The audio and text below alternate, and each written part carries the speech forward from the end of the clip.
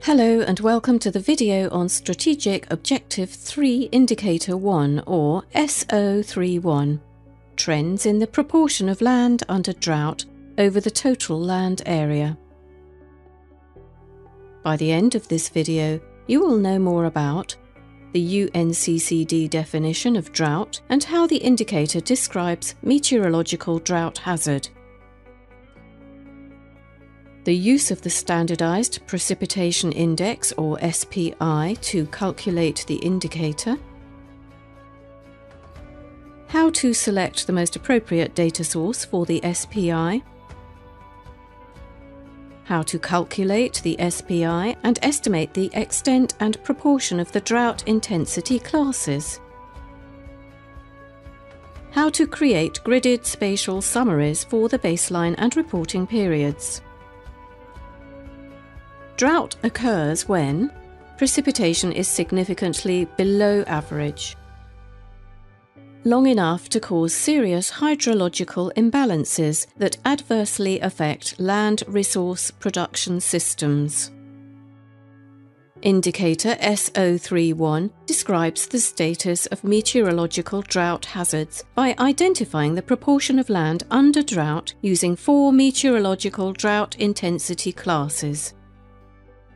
With the provision of spatial data in PRAISE 4, parties can see what regions are experiencing more extreme droughts in order to prioritise mitigation efforts, and estimate drought risk in conjunction with assessments of drought exposure. SO32, Trends in the Proportion of the Population Exposed to Drought, and Vulnerability. SO33, Trends in the Degree of Drought Vulnerability. The SPI is recommended to be used as a basis for calculating indicator SO31, given its endorsement by the World Meteorological Organization to monitor meteorological drought in the Lincoln Declaration on Drought Indexes.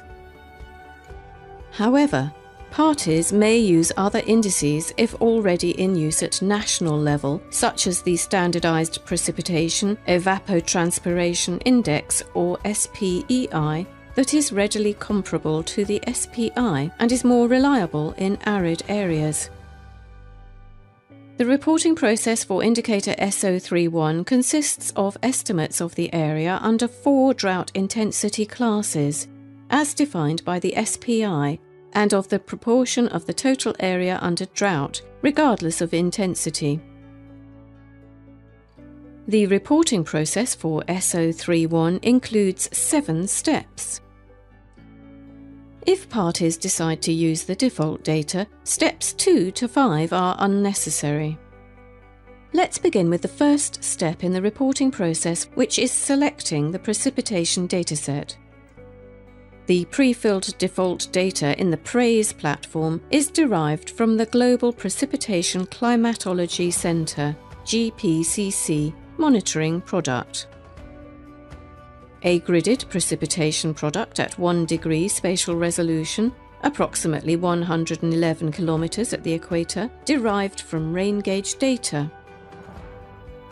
An alternative default dataset available in Trends.Earth is the Climate Hazards Group Infrared Precipitation with Stations, CHIRPS, but its coverage is limited to 50 degrees south to 50 degrees north.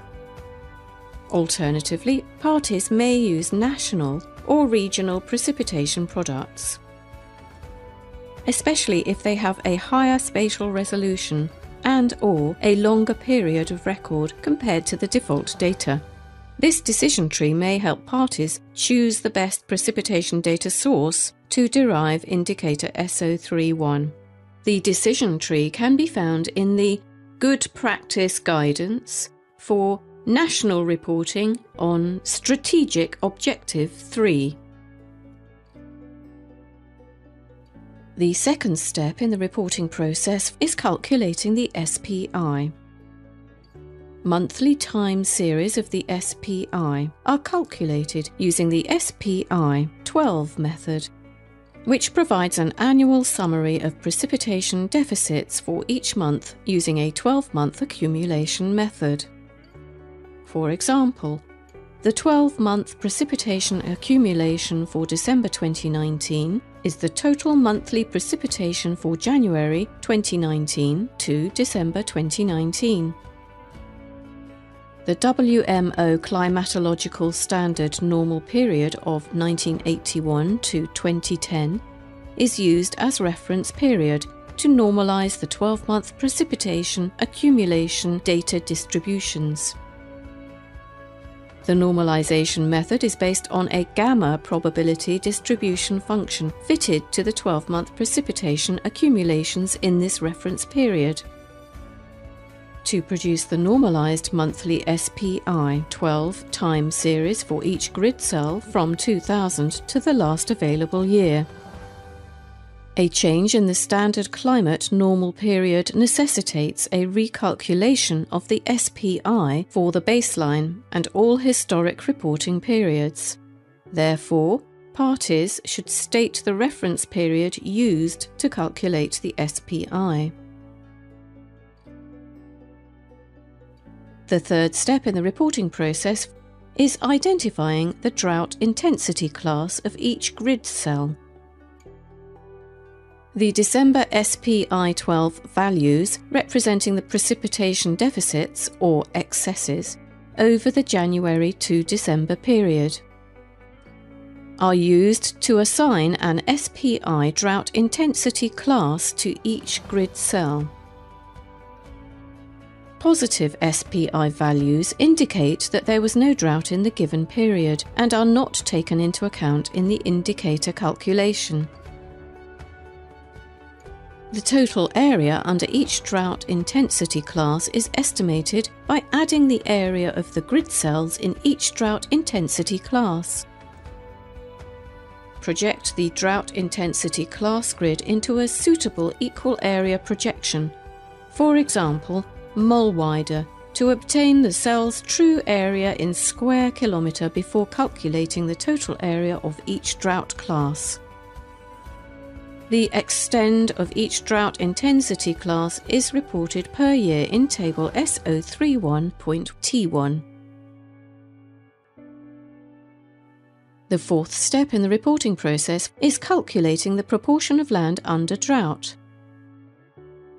The total area under drought, that is, the sum of the area under all drought intensity classes, as well as the proportion of the total land area under drought on an annual basis, should be reported in SO31.T2, which is calculated as percentage of the total land area for each year. Annual total land area is derived from the addition of all terrestrial land cover classes reported in SO11.T5. The fifth step in the reporting process is creating a gridded spatial summary for the baseline and reporting periods. The spatial summary is useful to map the most extreme conditions that occurred in the baseline and reporting periods. The spatial summary is calculated in 4-year intervals or epochs during the baseline and reporting period. The most extreme drought intensity class in each 4-year epoch is identified for each grid cell. The sixth step in the reporting process is verifying the results. Parties should provide a qualitative assessment of the indicator. However, please note that due to the effect of natural climate variability on the occurrence of droughts, any observed changes or trends in the proportion of land under drought over this short time frame should be interpreted with caution. Reported estimate should always be verified by national experts before submission, especially when using default data. Parties should highlight situations where the confidence level of the reported data might be low. The seventh step in the reporting process is generating reports. Parties should save the form and, once the default or national data has been verified and approved by experts, parties may submit the estimates as a revision. it is advisable to submit a revision when the other indicators under SO3 have also been completely reported and approved. For estimates generated using national data, parties should provide narratives on the methodology, data sources and data accuracy, geospatial datasets of drought hazard for the mentioned epochs of the baseline period and the reporting periods. We have reached the end of this video on SO31 trends in the proportion of land under drought over the total land area. In this video, you familiarised yourself with UNCCD's definition of drought and how the indicator describes meteorological drought hazard. You learnt about the use of SPI to calculate the indicator, how to select the most appropriate data source for the SPI, how to calculate the SPI and estimate the extent and proportion of the drought intensity classes, and how to create gridded spatial summaries for the baseline and reporting periods. Thanks for your time.